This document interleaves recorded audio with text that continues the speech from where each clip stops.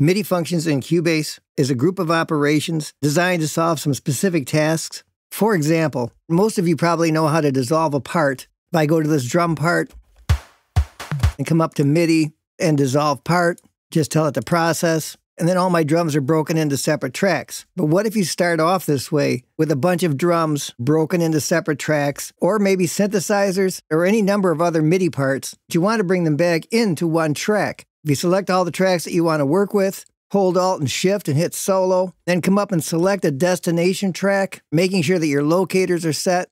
If you go to the MIDI menu, there's a choice down here that says Merge the MIDI in the loop. If I select that, you get all kinds of choices here. You can explore any of these. But if I hit OK, now we get a new created event. It actually says merged on it. And if we solo that one track, all our drum parts have now been placed into one MIDI event. Here's one that used to drive me crazy. I would get the perfect synth take. If you look at these MIDI notes, they're long connected to each other. But then when I would play the part,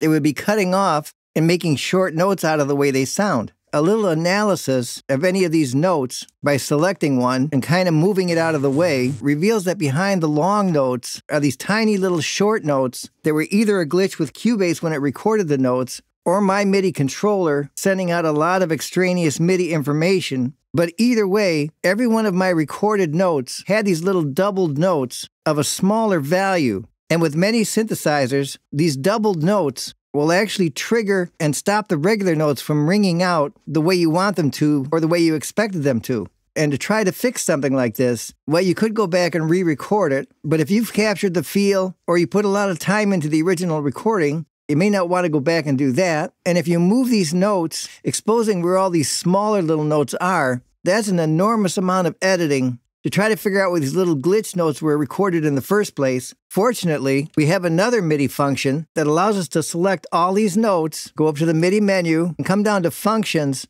delete the doubles. Many times, all you have to do is choose this option, and now if we go back and look at our notes, I can see that there's no longer any little doubled note hidden underneath. And if I play the part,